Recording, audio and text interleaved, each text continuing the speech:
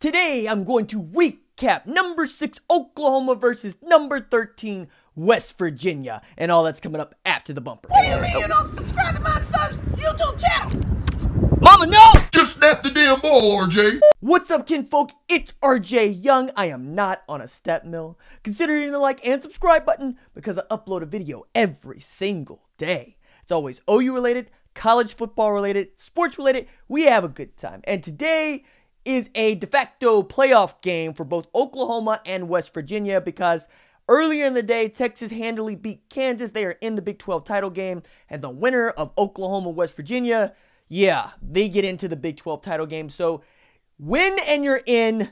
If you don't, Alamo Bowl, anyone? Nobody wants to go to that. But this game got off to the start that many folks thought it would be, which is defense is optional, especially if you're Oklahoma. So on the first series, yeah, you get gashed and it's not looking good. And then Buki got his grits cooked by David Sills V on a 41-yard pass and catch. Just, okay, fine.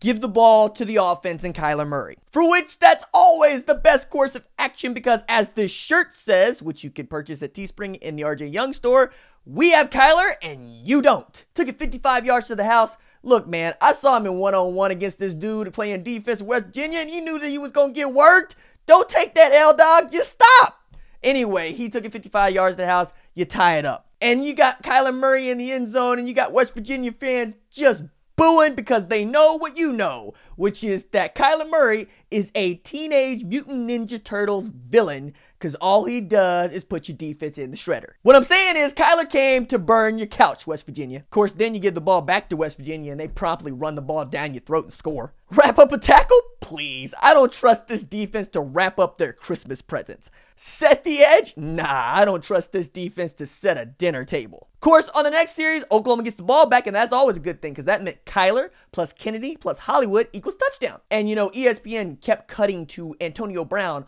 on the sideline, wide receiver for the Pittsburgh Steelers, dressed as Curtis Mayfield, dressed as a pit pimp. I don't know. I just wanted someone to hand him an OU jersey and say, yo, bah, why don't you go play some defensive back right quick? However, Robert Barnes was having a day. And while that targeting call, that non-call, should have been a call, and the Big 12 refs finally let one slide for Oklahoma, we need about 96 makeup calls. It was nice to see Robert Barnes finally have a coming out party. He was kind of everywhere. He was making hard hits. He got in the way of some passes. He's the only guy in the secondary I had some good things to say about.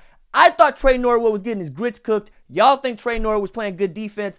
I know that West Virginia scored 28 in the first half. To which, with this defense, it's getting really hard to just say what exactly is the problem because it's the chicken or the egg argument, which the chicken has to be coaching, the egg has to be players.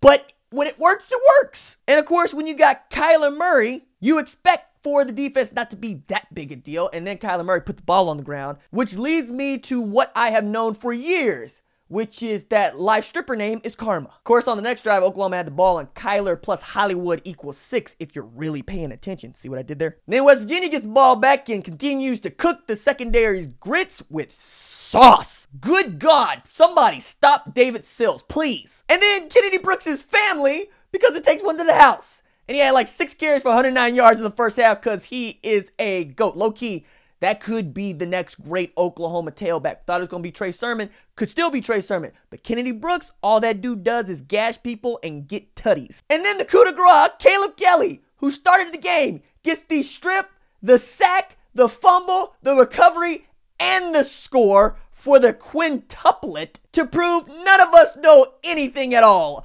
about this defense. My goodness. So at halftime, Oklahoma is averaging 14.7 yards per play, had 366 yards of total offense, and is up by 7, 35-28, while West Virginia, because the defense is trash, put up 371 yards of offense. Can't believe this. Oklahoma had a 100-yard rusher and a 100-yard receiver in the first half, and they're up just by 7. And the difference in the game is Caleb Kelly getting the strip, the sack, the fumble, the recovery, and the tutty. My goodness. Whoever set the over-under at 88 in Vegas, you just got fired. I mean, you are so fired. Because the way that this game ended, if you took the under, you're just flat not very smart. Don't want to use that one word, but come on, man. Who in their right mind thought that this game was going to stay under 100 points for the over-under. No! Plus, if you bet the under, you're probably not that much fun to be around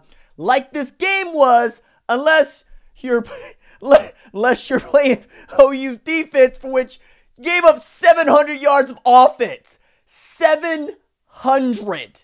2 defensive scores, 2 forced fumbles, 5 stops, 700 yards of offense. Gave up over 500 yards passing to Will Grier. Gave up a 200-yard receiver in Gary Jennings. West Virginia seemed to get everything they wanted.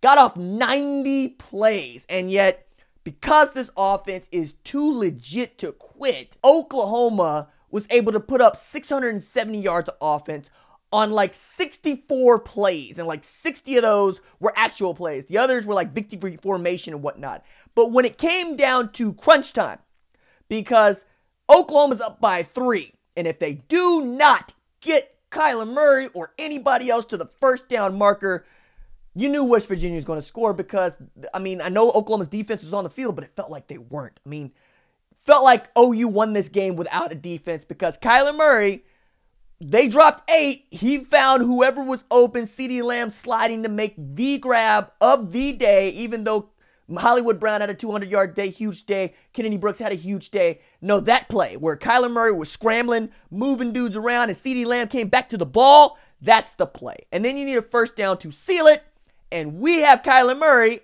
and you don't, so he sprints for the first down, and that is how this game ends 59-56. Oklahoma scores 59 points in back-to-back affairs against West Virginia, punches his ticket in OU Texas Part 2.